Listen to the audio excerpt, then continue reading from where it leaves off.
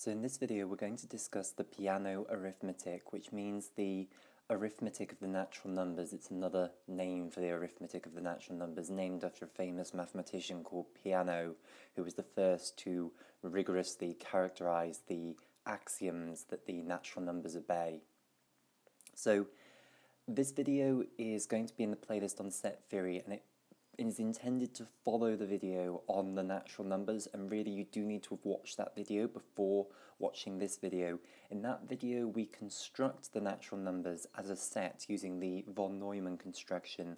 We then put an ordering on the natural numbers, and we then define the addition and multiplication laws on the natural numbers. We also finally end that video by discussing the axiom of induction, which is the logical axiom that allows proof by induction as a accepted mathematical argument.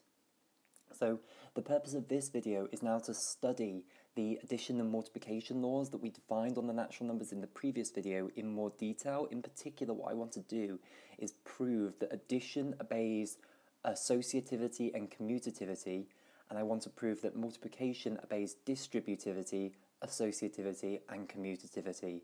So I want to prove the key axioms that means that the natural numbers as a set with the addition and multiplication laws on top of it obeys the axioms or the definition of a semi-ring. So that's the aim for this video, and please do have watched the previous video on the natural numbers, because all of these proofs are going to be using proof by induction, so it's a crucial axiom that we went through at the end of the previous video. So let's begin with addition then, and let's start by just recalling content from the previous video. Let's go over how we defined the addition law on the natural numbers. So let's draw out a composition table here. So this is going to be the addition composition table. So we're going to have all the natural numbers up here. Obviously I'm not going to draw them all, so there's the first 5, and then they're all also going to be in this part of the table as well. And then we need to define what all the entries in this composition table are going to be. So firstly, because we want an identity element, we know what we're heading for, we set 0 to be the identity element. We know, after all, the familiar law of the natural number addition that we're trying to reach, where 0 is going to be the additive identity. We're not trying to create something new here, so we make 0 the additive identity. So that tells us what this entire row here is going to be, because 0 added to any of these is just going to give that other number back again. So 0 plus a is going to equal a, so we can now fill in these. So 0 plus 0 is 0, 0 plus 1 is 1, 0 plus 2 is 2, 0 plus 3 is 3, 0 plus 4 is 4. We also want this column to be very simply defined as well, because the additive identity composed either way has to act as an identity element. So we also know that anything a plus 0 has to give a back again as well. So that allows us to fill in this column. So 1 plus 0 is going to be 1, 2 plus 0 is going to be 2, 3 plus 0 is going to be 3, and 4 plus 0 is going to be 4. Now, how then did we define the rest of the elements in this composition table? Well, remember, we did it through a recursive definition. So it worked row-wise. So if you wanted to know what the entry here was, all you needed to look at is what the entry to the left of it in this row was equal to, and take the successor of that, so the next number along in the natural numbers, and then to work out this one, you just had to look at the successor of this one here. So we could write down a rule for that, which was that if you wanted to know what a general element A, so this is the general element in the column here, plus the successor of B is equal to, so B would be our element up here, and then the successor of B would be the one along. So we're saying A plus the successor of B. So in this case, A is 1, and the successor of B is going to be 2, so B is going to be equal to 1 as well. So if we want to know what that is equal to, it's just the successor of A plus B. So it's equal to the successor of A plus B. So again, just going over what that means. So in this case, A is equal to 1, b in this case is equal to 0, the successor of b is going to be equal to 1. So we're looking at 1 plus 1, and the way we would do that is look at what a plus b is equal to, so 1 plus 0, which is this answer, and then just take the successor of that. So the answer here is going to be 2, and then the answer here is going to be the successor of this one, so 3, and so on, 4, 5. And this is going to work for every single row because we have to find the first entry in each row. So here was the first entry defined in this row, here's the first entry defined in this row, and here's the first entry defined in this row. So because we've got this here, this tells us what the first entry is equal to, and then you can get all the other entries through this relation by just taking the successor of that one, and then for the next one you take the successor of that one, etc. So you can build what the entire row is going to be equal to, and hence you can build the entire composition table. So there's a recap of the addition composition law on the natural numbers. Now what we want to do is prove that this composition table that we end up with is going to obey associativity and commutativity, i.e. that it's going to be a commutative monoid. So of course we know that it obeys these properties. We can see that the composition table we get is going to be the familiar natural number composition table which we've used since we were in primary school, and we know that that obeys these properties, but now what we want to do is actually rigorously prove that, because you probably didn't rigorously prove that when you learnt it as a 10-year-old. So we will begin with associativity. So what we want to prove, I'm going to write this out with quite formal notation, so we want to really prove for all A, B and C are natural numbers, and really if we were going even more rigorous we'd have put free for alls here. We'd have put for all A as an element of the natural numbers, and for all B as an element of the natural numbers, and for all C as an element of the natural numbers, but it really gets a bit labour intensive if we start doing that. But that's really what this means. It's free for alls there, free universal logical quantifiers.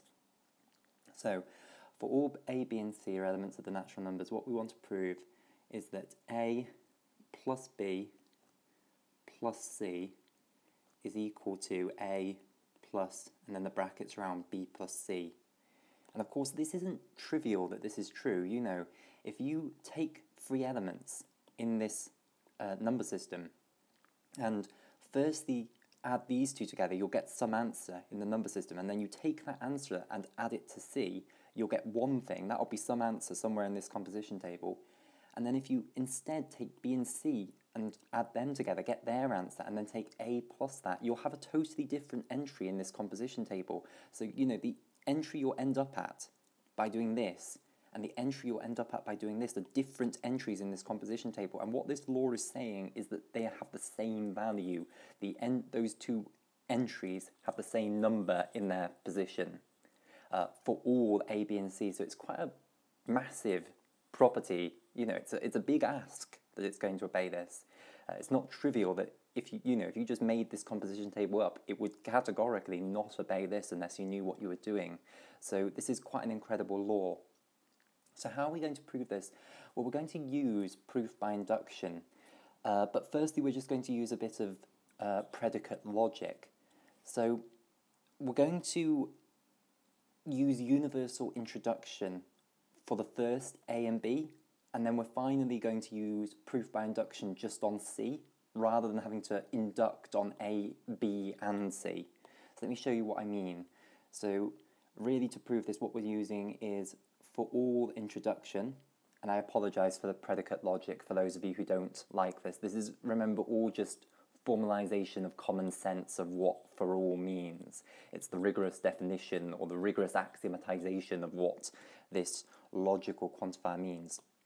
So we're using for all introduction, which I'll abbreviate to for all I, for all introduction, or universal introduction if you really want to be snazzy. So by for all introduction, it suffices, if we want to prove this, to assume that A and B are natural numbers, and we'll only do it in full rigour like this once. The other times when we do this, because we're going to do proof by induction a lot in this video, the other times when we do it, we'll just, we won't write these steps down, we'll just say them. But the first time, let's write it all down. So we will assume A and B are natural numbers, and now it suffices to prove that if A and B are natural numbers, that you have for all, let me get rid of that. For all C is an element of the natural numbers, that this holds true. A plus B plus C is equal to A plus, and then brackets, B plus C. So if given any A, B are elements of the natural numbers, you can prove that this holds true, that for all C is an element of the natural numbers, this is true.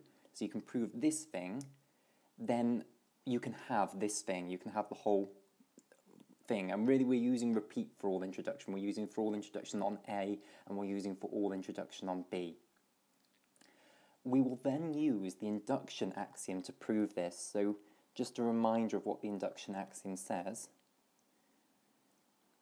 So it says that if you want to prove something of this form, so for all x is an element of the natural numbers, you have some predicate of x, then the way you can do that is by firstly proving that the predicate holds true for 0, so if you have p of 0, and if you have that for all x is an element of the natural numbers, p of x being true implies p of x plus 1 is true. So if you have p of x, you get p of x plus 1. If you have both of those things, then the axiom of induction says that you have this. And this again is a common sense axiom, you know, because if you have p of 0, then by this one, by universal elimination on this, you can plug in x is equal to 0 here. So you'd have p of 0 implies p of, and if we're being super rigorous here, I'd have written the successor of x rather than x plus 1. In fact, one of the things that we'll do in this video is actually prove that the successor of x is always equal to x plus 1. So if I was being super rigorous, I'd have put successor of x, because we haven't quite proven that the successor of x is equal to x plus 1 yet. But you'd have had the successor of 0, which is 1, so you'd have had p of 1. And then if you've got p of 1, then again you can do universal elimination on this, and p of 1 gives you p of the successor of 1, which is p of 2, and then again p of 2 gives you p of 3, p of 3 gives you p of 4, p of 4 gives you p of 5, etc. So this is the common sense induction that you've probably done at school level maths, advanced school level maths, but it has to be axiomatized as an axiom of logic because of that. You know, if you want to say that for all x is an element of the natural numbers, p of x is always true, then you, by for all introduction, to get this, you have to say, given any x is an element of the natural numbers, you have to then derive p of x. And you can say, but surely we'd be able to do that if we had p of 0 and we had this, because we just need to do this however many times to get up to your p of x. But that's the crucial step there, that however many times. How do you know that you can, do that transitivity of implication however many times is necessary? How do you know that? And you might just say it's obvious that you can do that, it's common sense that you can do that, but when you end up with that as an answer for your logical reasoning, that it's just common sense, that's the point that you've reached some sort of logical axiom at that point. And we've given that logical axiom a name. It's called the axiom of induction. And the other logical axioms of classical logic don't allow you to say that I will be able to do this however many times it's needed. So there is necessity for a further axiom in order to make proof by induction a rational argument within classical logic. So we want to derive this thing then by using the axiom of induction. So this is equivalent to this. So we've just replaced x here with c, and this then is our predicate in c. So we're going to get this by having this and having the equivalent of this. Let's think about what that is. So firstly, we need p of 0. So we need this where you've inputted, instead of c, 0. So let's think about why that's true. So we want that. Remember, a and b are now just general natural numbers, so they're not part of this statement in for all c. They're just general natural numbers. So a plus b plus now 0, we need that to equal a plus b plus 0. So let's think about why this is true. Well, thankfully we know why this is true.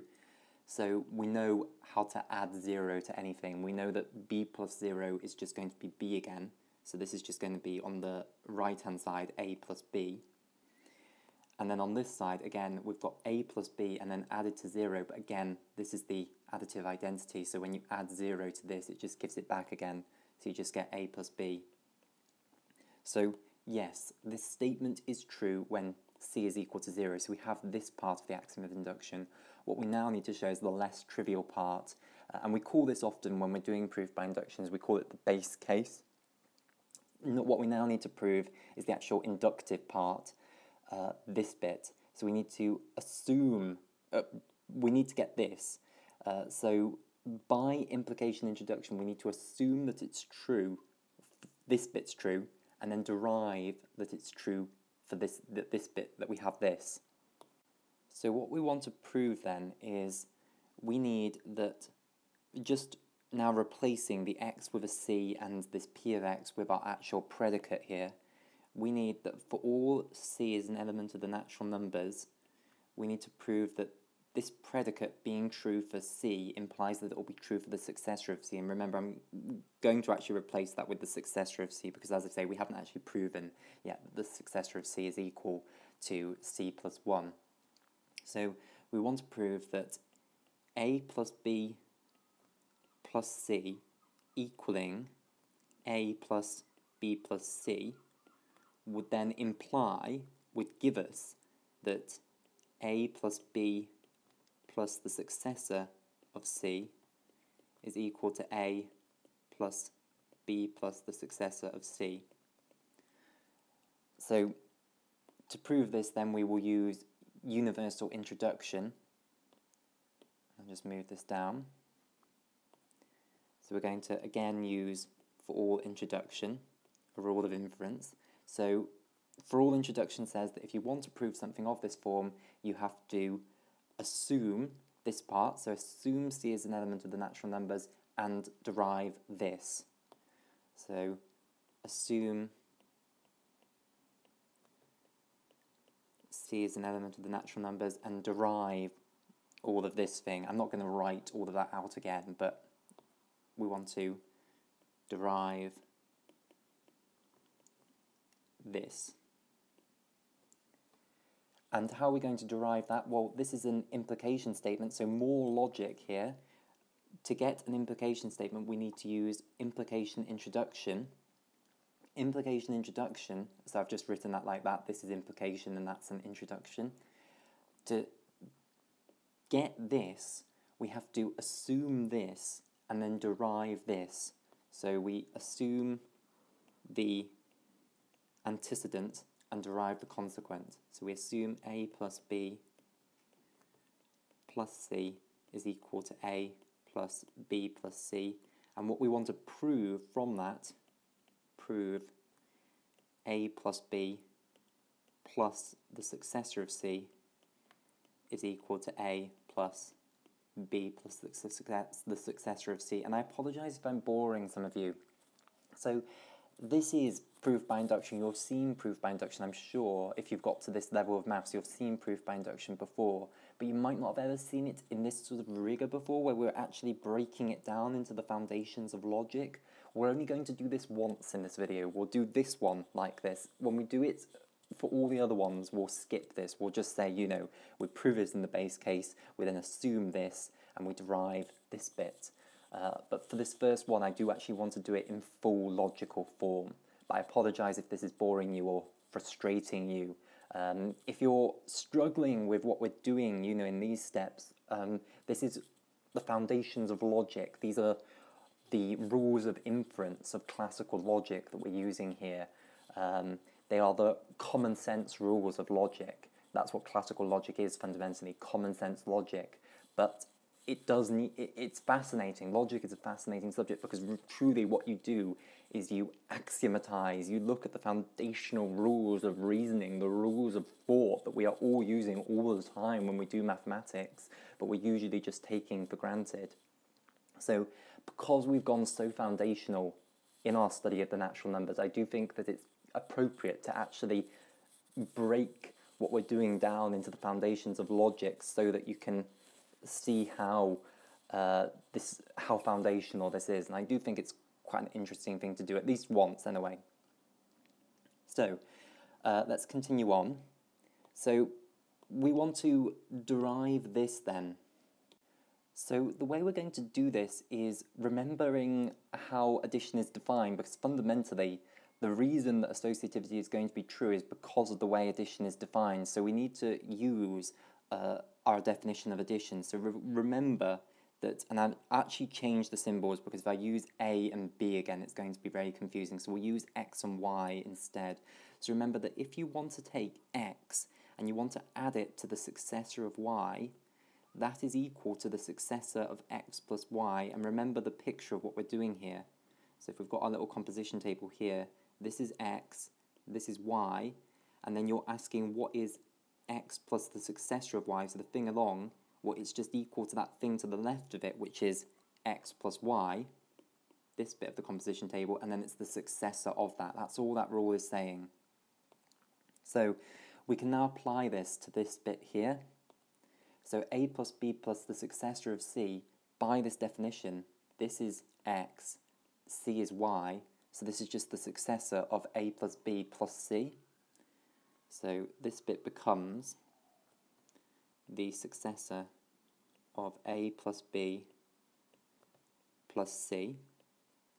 And what we can now do is apply associativity to this bit, because we have this bit, we're assuming this is true, so we can, instead of this thing, we can replace it with this thing.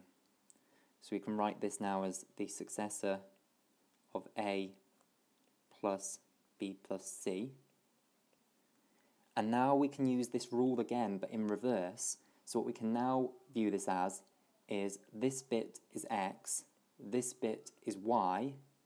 So this A is going to be here, and this thing is going to be inside of here. So this is equal to A plus the successor of B plus C. And then we can use this again. So we can now apply this definition of addition to this thing. So B is now going to take the place of X, and C is going to take the place of Y. So this is going to become, is equal to A plus, it'll then be B plus the successor of C. And oh look, isn't that beautiful? That's exactly what we wanted to arrive at. So we've taken this, and just using the definition of addition, we've broken it down into the thing that we want. Of course, we also use the fact that we had this. So if associativity is true for C, what we have proven is associativity will then be true for the successor of C. So by implication introduction, we now have this thing, and because we made the assumption that C was any element of the natural numbers, this argument holds for all of them. So by for all introduction, we now have this statement here. And then, because we have it true in the base case, so we have it true for 0, and we have this, then by the axiom of induction, we now have it in this form, which is this. So indeed, we have proven that this is true. So for all C is an element of the natural numbers, A plus B plus C is equal to A plus B plus C. And then going right back to this bit up here, we were assuming A and B were general elements of the natural numbers, so by repeat for all introduction on A and B, we then finally have this thing up here, that for all A, B, and C are elements of the natural numbers, this law holds true. So we have now proven that our addition law is going to obey associativity. Next, we'll move on to commutativity, which is slightly more difficult, but we're not going to go through the full logical rigor this time, so it'll take us less time. So let's move on to commutativity now. So we'll just go over here. So commutativity of addition then. So we want to prove that for all A and B are elements of the natural numbers, that A plus B, and we don't actually even need those brackets, they're just confusing things, A plus B is equal to B plus A. So again, we're going to do this by induction. So we're going to use universal introduction on A, and we'll keep B. So by universal introduction, it suffices to assume that A is a general element of the natural numbers and then prove that for all B is an element of the natural numbers, A plus B is equal to B plus A. And then the way we're going to prove that statement is then by induction. So we're going to prove that it's true for B is equal to 0, and then we're going to assume it's true for a general B and prove that it's then true for the successor of B. And then by the induction axiom, we'll have that for all B is an element of the natural numbers, A plus B is equal to B plus A. And then for all introduction on A, we'll have it that it's true for all A and B are elements of the natural numbers. So I'm not going to write all of that out as I did in the previous case.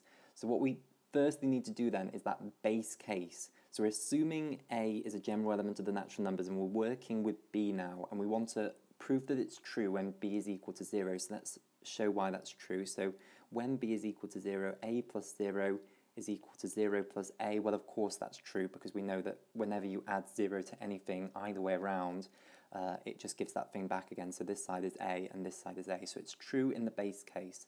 So now what we want to do is assume it's true for a general B and prove that it's true for the successor of B. So that we have that A plus B is equal to B plus A. And what we want to prove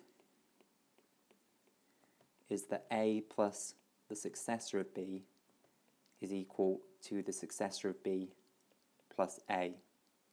So we need to start from this side and derive this side. So again, we're going to use the definition of addition, which I'll write down here. So x plus the successor of y is equal to the successor of x plus y. And you can see how we're going to use this on the left-hand side here. So we're going to let b equal y and x equal a. So this becomes the successor, therefore, of a plus b. And this is looking so easy, but it's going to get more difficult. So now we're just going to apply commutativity of these two, which we had as our assumption. So this will become the successor of b plus a. And it's very tempting to say, oh, this is equal to this, wonderful, but that's not what you can do. Applying this rule, you can use b is equal to x and a is equal to y, and you can therefore write this, if you like, as b plus the successor of a, but that's not what we were aiming for. Oh dear, how are we going to do this?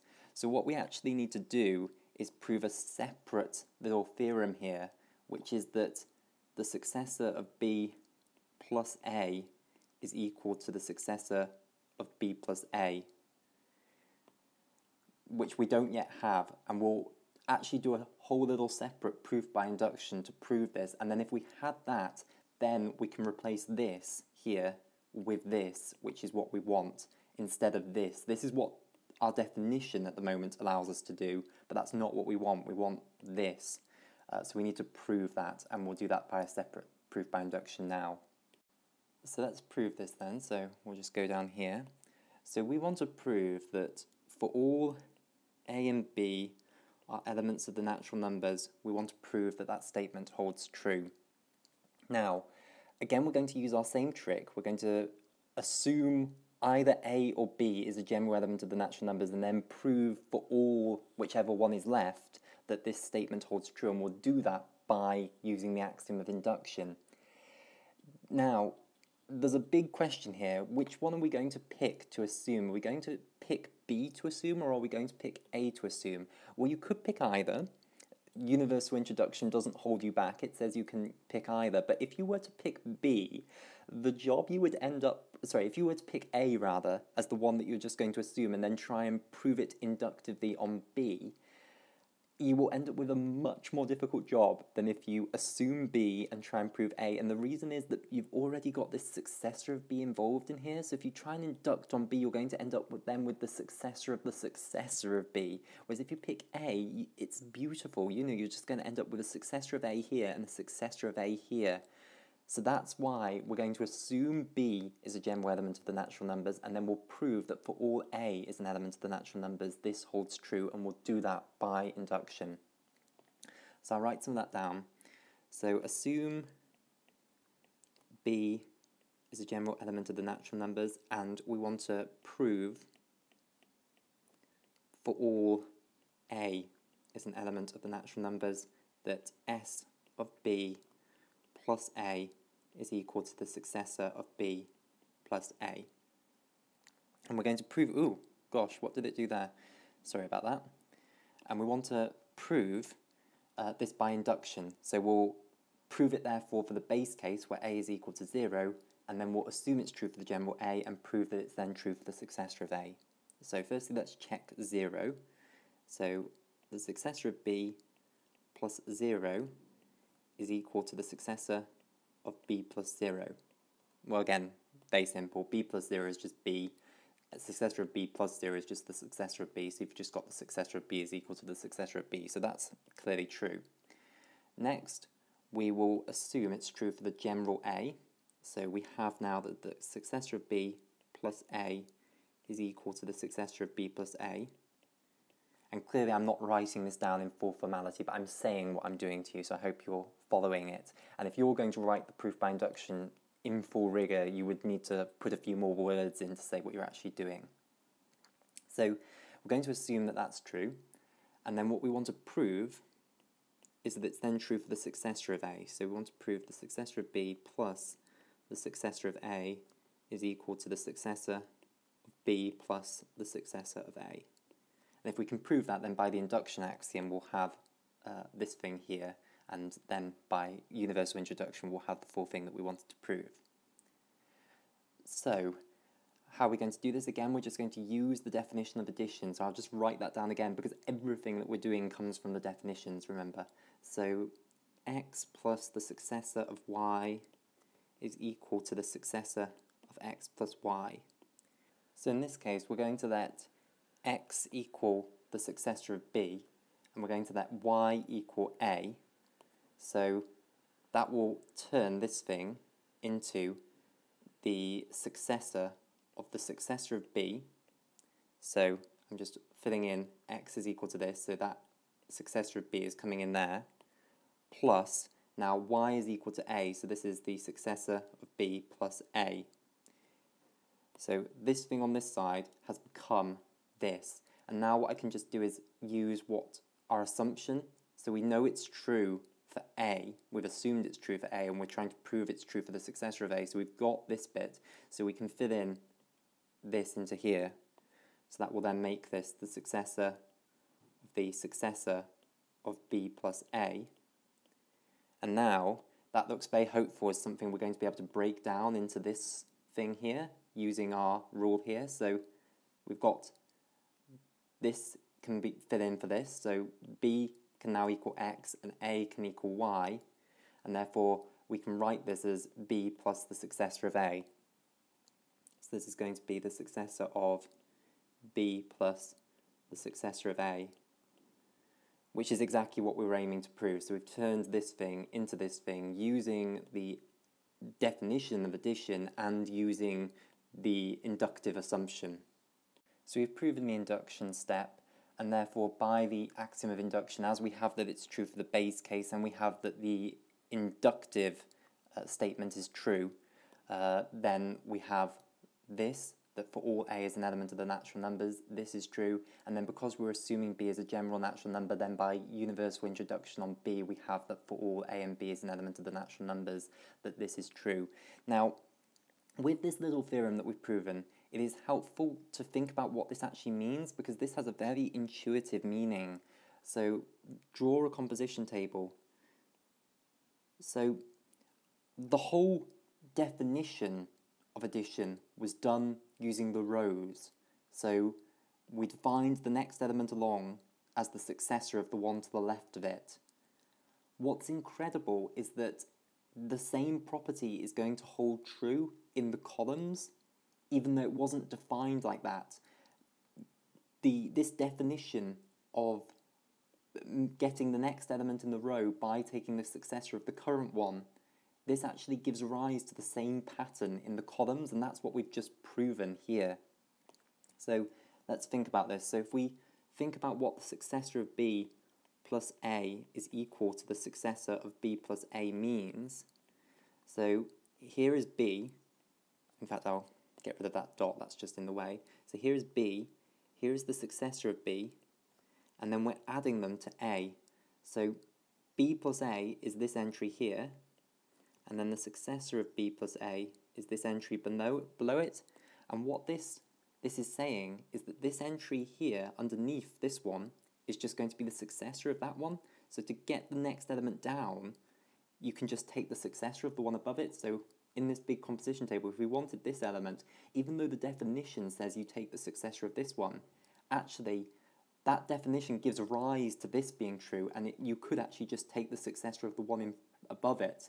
So you can see that this holds true with the pattern that we've already got here. In fact, if we fill in some more entries on here, we know this is going to be 3, 4, 5, 6, 4, 5, 6, 7, 5, 6, 7, 8. And you can see the incredible patterns in the addition composition table of the natural numbers. And you can see that if you take any element, this element here, it's the successor of the one to the left of it, which is how we defined it, but also it ends up being the successor of the one above it as well, and that you can see is true for every single one. And that's what we've just proven abstractly here, that having this composition table defined in terms of successors of the horizontal rows gives rise to it also having the successor structure in the columns as well, so that's quite beautiful. So now we can go back to proving commutativity. So here we were, let's just remind ourselves where we were. So we wanted to prove for all a and b are elements of the natural numbers that this holds true. So we assumed a is an element of the natural numbers, and then we wanted to prove that for all b is an element of the natural numbers that this holds true, and we'll do that by the induction axiom. So we'll prove that it's true for b is equal to 0, which we did, and we then assume it's true for the general b and derive that it's true for the successor of b, and then by the induction axiom we can have that it's true for all b, and then by universal introduction we'll have that it's true for all a and b. So we were trying to prove this inductive bit. So we wanted to prove that a plus the successor of b is equal to the successor of b plus a. We rewrote this as the successor of a plus b, just using the definition of addition.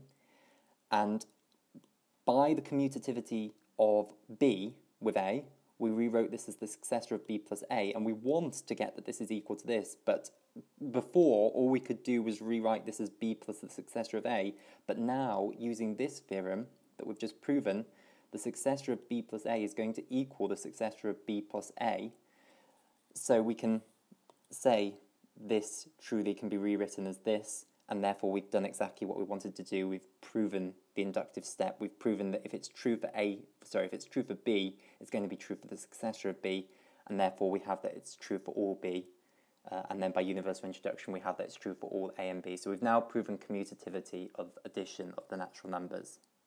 Before we move on to multiplication and proving that that obeys distributivity, associativity, and commutativity, I would just like to prove one more thing about addition, and that is that 1 plus any natural number a is equal to the successor of that natural number a. And then by commutativity that we've just proven, if we prove that, then we'll also have that a plus 1 is also the successor of a. So let's just prove this one, as we'll get that second one by commutativity. So we'll do this by a proof by induction on a. So we want to prove that for all a is an element of the natural numbers, 1 plus a is equal to the successor of a. That's our predicate. So we'll do this by the axiom of induction. So if we prove that it's true for a is equal to 0, and then we prove that the inductive step is true as well, then we'll have this. So for a is equal to 0 then, so 1 plus 0 is obviously equal to 1, which is indeed the successor of 0. So it's true for a is equal to 0. And now what we want to do is prove that assume it's true for the general a, and then prove that it's true then for the successor of a. So we want to prove 1 plus the successor of a is equal to the successor of the successor of a. Well, here what we can do is just use the definition of addition. So we've got 1 plus the successor of something. So that's just going to be the successor of 1 plus a. So again, I'll just remind you of the definition of addition. So x plus the successor of y is equal to the successor of x plus y. So in here what we're doing is filling in 1 for x, and we're filling in y as a. So x is here and y is equal to a is here. And then what we do is we use our assumption here that it was true for a to replace 1 plus a with the successor of a, and this is therefore the successor of a, which is what we wanted to prove. So we've proven that if it's true for a, it's true for the successor of a, and that worked for the general a, so we have for all a is an element of the natural numbers, that it being true for a implies it's true for the successor of a, and therefore by induction we have that it's true for all a. So that proves that 1 plus a is always going to be equal to the successor of a, and by commutativity then a plus 1 is also always going to equal the successor of a. So let's continue now with multiplication. So like we did with addition, we'll begin by reminding ourselves of how multiplication was defined. So we'll draw a multiplication composition table here, and we'll just put in the first 5 natural numbers as we did with addition, but of course the table goes on.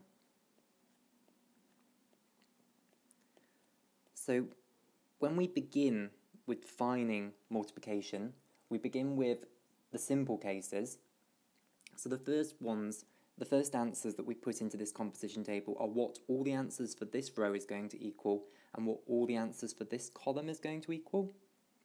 So we're looking at the answers to what is 0 times a general natural number a, and the answer is going to be 0, and similarly for a times 0, again the answer is going to be 0. So what this one here tells us is that all the entries of this row here, when you take 0 and multiply it by a general natural number a, you're going to get 0 back again each time, so all of these are going to be equal to 0.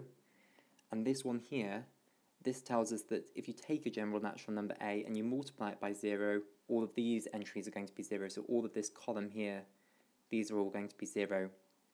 Now, we can instantly know that this has to be the case, and the reason we know that the additive identity multiplied by anything both ways round has to give back the additive identity is because we want multiplication to distribute over addition. We want distributivity to hold true in our algebraic structure that we're defining, and the moment you insist on distributivity, it then has to be the case that this is true. You can derive from distributivity that this has to be true. So let's just see how that is the case. So remember, there are 2 distributive laws. It's the 2 ways round. There's right distributivity and left distributivity. Now, I do not know, neither do I particularly care that I do not know which one is which. So this is one of them here.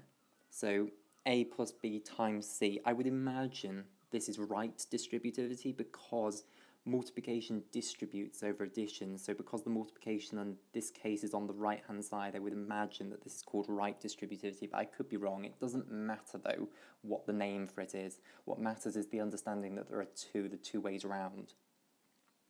So this distributive law says that a plus b times c is the same as a times c plus b times c,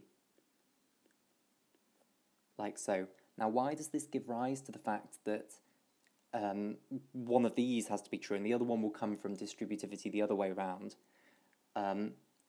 So if we put in b is equal to 0 into this, so if we put a plus 0 times c, well, of course, a plus 0 is just equal to a, so this is a times c, but if we apply distributivity to this, we get that this is a times c plus 0 times c. So we now have that a times c plus whatever this thing is equal to has to give back a times c, and from that we can infer that this thing has to be equal to the additive identity, i.e. that 0 times any natural number has to give 0. Now, how can we conclude that this has to be the additive identity from that? Well, it's because the way addition is defined, we know that if you add something to something else and you get back that thing, so if I write this down because otherwise it sounds absurd, if you have a and you add b to it and you get back a, you can instantly conclude that this has to be the additive identity, and the reason for that is the way that it's defined. So if we draw out the composition table of addition to help us with this. So if this is the composition table of addition, if we have a here, we know that a plus 0 is equal to a, and then if you think about where b is equal to, it's something out here. If it was a general b, if we suppose the opposite, so we're sort of doing a little informal proof by contradiction here. So if we suppose that b isn't equal to 0, then it would be out here in the composition table. So a plus b would be over here. And then if you just remember how addition is defined, it's the successor of the one here, which is the successor of the one here. So to get to this entry in the composition table, you have gone from this and you've taken successor after successor after successor. In fact, you've taken successors b times to get to this entry in the composition table. But that successor rule never loops back round. It, gets higher and higher. It always creates a new element of the natural numbers. So it's never going to be the case that this entry in the composition table is suddenly going to equal a. It's always going to be some new natural number. It's never going to loop back around and suddenly equal a again. So that means that the only b that can go in here, such that a plus it will give back a, is going to be equal to 0, and that's how we can conclude that this is 0. And to get the other way round, that a times 0 is equal to 0, you just look at the other distributivity law, which I imagine is left distributivity, although don't quote those names. So if we look at this distributivity law that says c times a plus b must equal c times a plus c times b, and by the way, we're going to prove in just a moment that these distributivity laws hold true for the entire composition table, but at the moment we're seeing how, if these are going to be true, it immediately gives us that we have to define this row and this column in this way. So once again, just let b equal 0, and you get that this is c times a plus 0. A plus 0 is a, so this is c times a, but then applying distributivity, it says that this is c times a plus c times 0, and then you've got that c times a is equal to c times a plus something, and again, through the exact same argument as we've had here, if you have that something is equal to something plus something, and these two are the same, that has to be equal to the additive identity. So this is 0. So you've therefore got this both ways round. Next, we know we want a multiplicative identity. We know what we're heading for, so we want 1 to be our multiplicative identity. So 1 times a is going to just give that a back again, and similarly a times 1 is going to give a as well. So we can fill in these entries in the table as well. So 1 times 1 is 1, 1 times 2 is 2, 1 times 3 is 3, 1 times 4 is 4, and similarly 2 times 1 is 2, 3 times 1 is 3, 4 times 1 is 4. So that's how we're going to define those entries. Next, let's move on to the actual interesting bit. So now how are we going to define the remaining rows? So starting with this row here. So the way we do it is again for a recursive relationship. So we're going to define this entry in terms of this entry. So this is how we're going to do it. So it's going to be that a times now the successor of b. So we're imagining this is our b and now this is our successor of b. So this is a. So a times the successor of b, it's going to be in terms of a times b. So it's going to be a times b. And then what you need to do is add on an a. So we're going to define it in terms of addition, which we know we've already worked out and defined. And you can see how this makes sense, because remember, the successor of b is b plus 1. So a times b plus 1 needs to be the same as a times b, but then you need to add on a further a, because now you're multiplying by b plus 1. So if we do some examples to fill in our composition table, so 2 times 2 is going to be 2 times 1. So 2 times 2, a is 2, successor of b is 2, so b is 1. So it'll be 2 times 1 and then just plus 2, which is going to equal 4. Then 2 times 3 is going to be equal to 2 times 2 plus another 2, which is 6. 2 times 4 is 2 times 3 plus 2, 8. Then if we go down, so if we go to 3 now, So 3 times 2 is going to equal 3 times 1 plus this time 3. So it's going to be equal to 6. 3 times 3 is 3 times 2 plus a further 3, which is 9. 3 times 4 is 3 times 3 plus 3, 12. And we go on. So 4 times 2 will be 4 times 1 plus 4, 8. 4 times 3 is 4 times 2 plus 4, which is 12.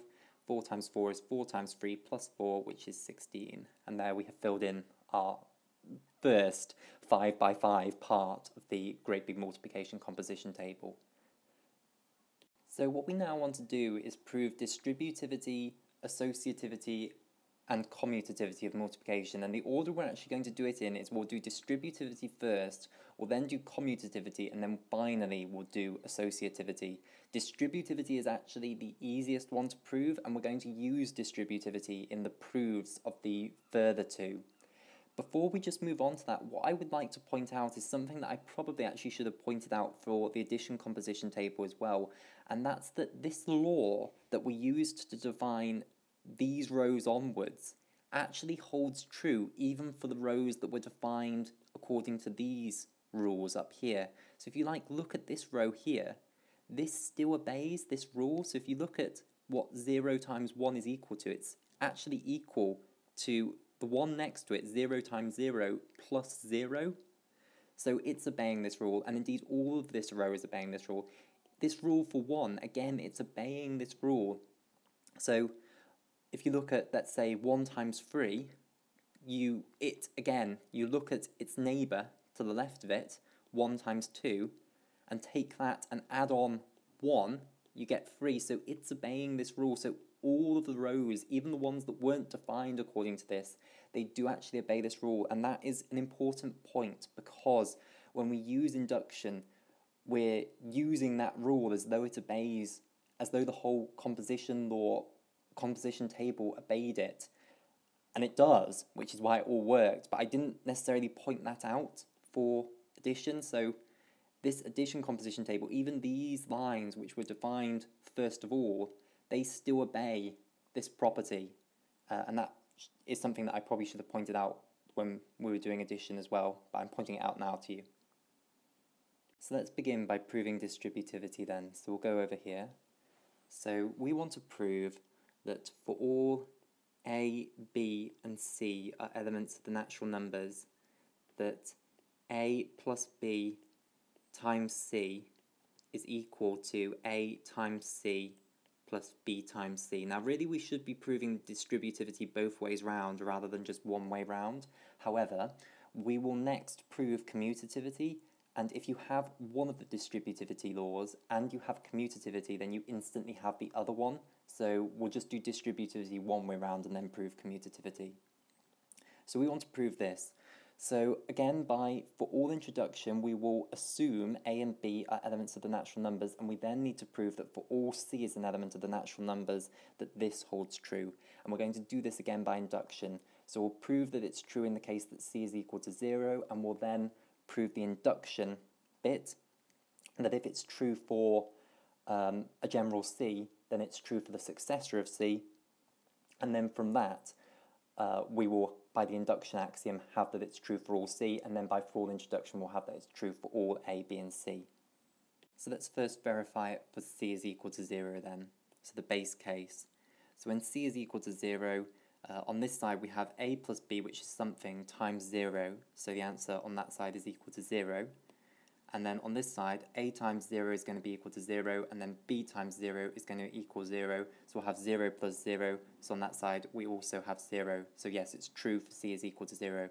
So we're now going to assume it's true for the general C, and we want to prove that it's then true for the successor of C. So we want to prove that A plus B times the successor of C is equal to A times the successor of C plus B times the successor of C. So let's start manipulating this side. So we'll use the definition of multiplication. So the definition of multiplication says that if you want to take x, and x is probably not a great choice now, let me just make it a curly x so that we can distinguish between it and the multiplication sign. So a curly x means an element of the natural numbers, and straight x means multiplication. So x times, whoops, almost went wrong there, times the successor of y is equal to x times y plus x.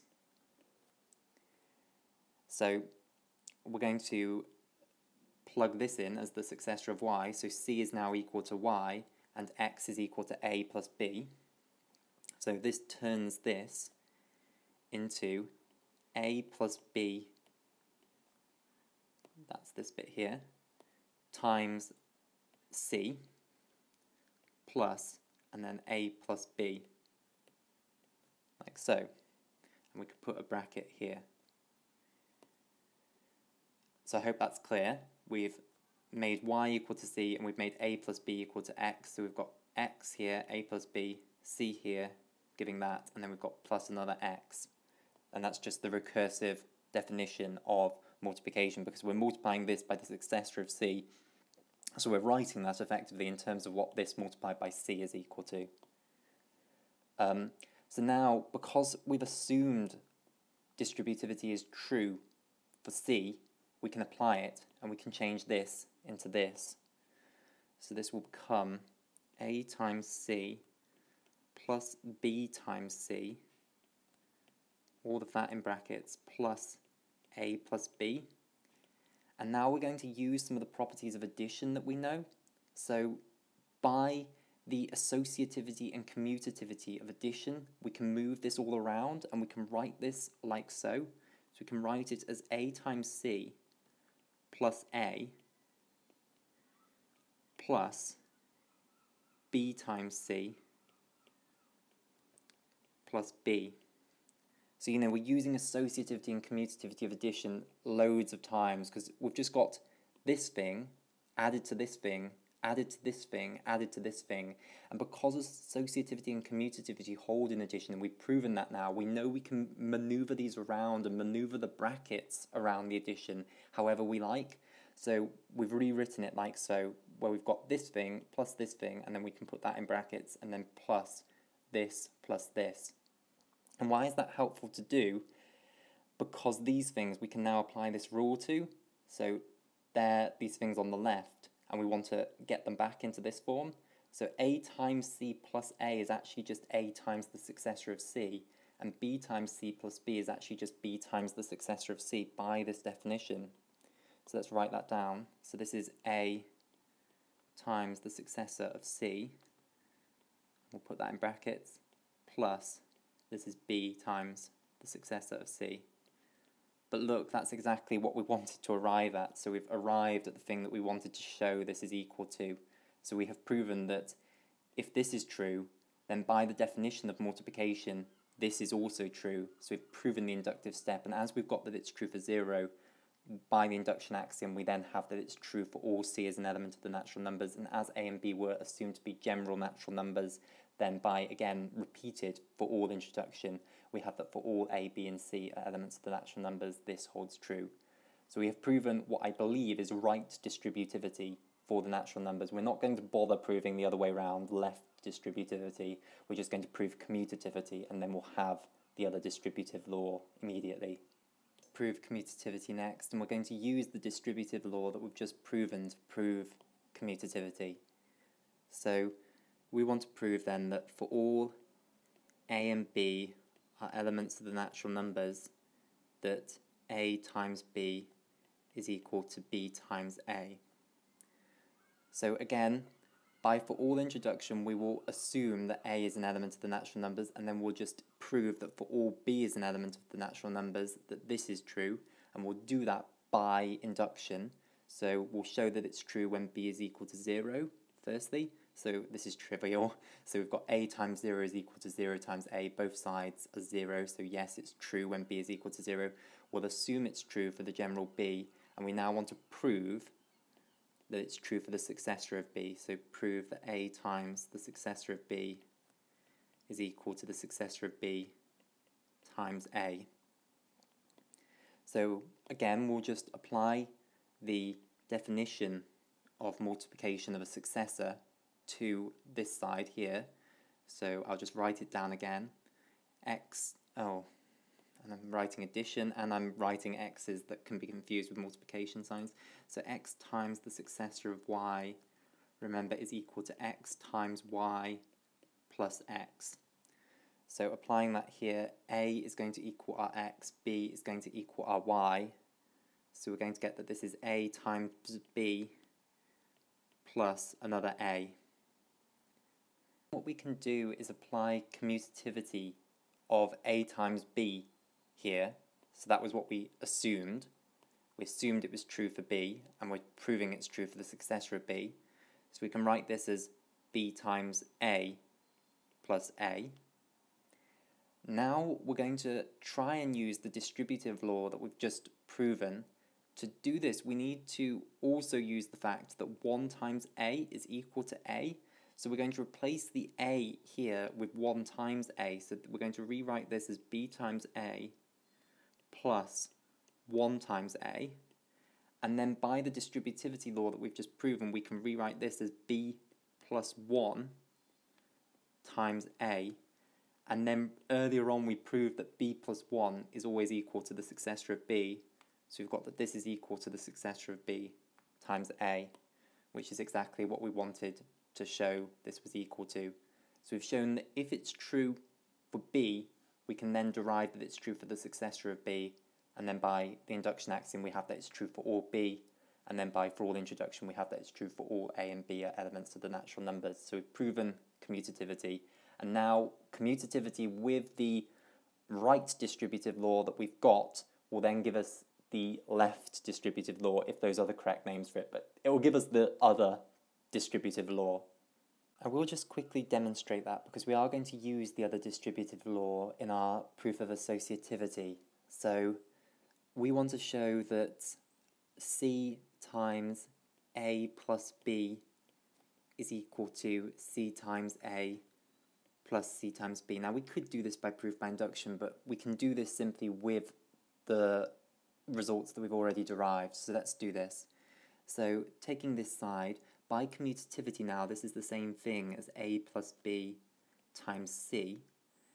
By the distributive law that we've already proven, this is a times c plus b times c. And then by commutativity, we can just rewrite both of these to c times a, and this one to c times b. Oops. C times b, and therefore we have our result. Finally, to complete the video then, let's prove associativity. So we want to prove for all a, b and c are elements of the natural numbers that a times b times c is equal to a, times b times c. So again, by for all introduction, repeat for all introduction, it suffices to assume a and b are elements of the natural numbers and prove that for all c is an element of the natural numbers, this then holds true. And to prove that, we will use the induction axiom. So we need to prove that it's true for c is equal to 0, and then we need to prove that given it true for some c, that it implies that it's then true for the successor of c. So firstly, c is equal to 0. Again, this is trivial. So on this side, this thing, you've got this times 0, which is 0. On this side, you've got b times 0, which is 0, and then a times that 0, which is also 0. So it's just 0 is equal to 0, which is true. So now we'll assume that it's true for some general c. And I'm losing the ability to write. Now what we want to do is prove that it's true for the successor of c. So a times b times the successor of c is going to equal a times b times the successor of c. So we'll start with the left-hand side and derive the right-hand side. Again, we're just going to use the definition of the multiplication. I'm not going to write it down this time. Hopefully you all got familiar enough with it by now. So if we want to multiply this by the successor of this, we just multiply it by this and then add on an a times b. So it's going to be a times b times c, and then onto that we're going to have to add an a times b. Then what we can do is we can apply associativity that we've assumed is true for C, we can apply that to this. So that will mean that this will become A times B times C plus A times B. And then what we'll do is we'll apply the distributive law that we've just proven to pull this A out the front. So we've got A times this plus A times this. So we can say that that is A times this plus this by that distributive law that we've proven. So this is going to be A times, and then inside the brackets we'll end up with B times C plus B. But this is excellent because B times C plus B is just B times the successor of B by the definition of multiplication. So this is equal to A times B times the successor of C, which is exactly what we wanted to show.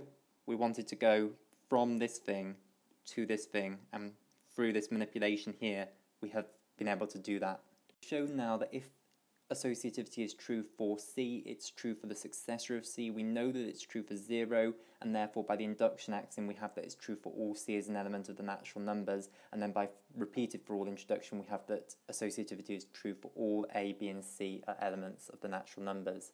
So with that final flourish, we will end this video. What we have overall done then is we have proven that the addition and multiplication laws that we have defined on the natural numbers obey associativity and commutativity for addition, and for multiplication obeys distributivity, commutativity and associativity, and those are the major properties that we need it to obey in order to be able to do basic algebra on it, and it makes the natural numbers a semi-ring.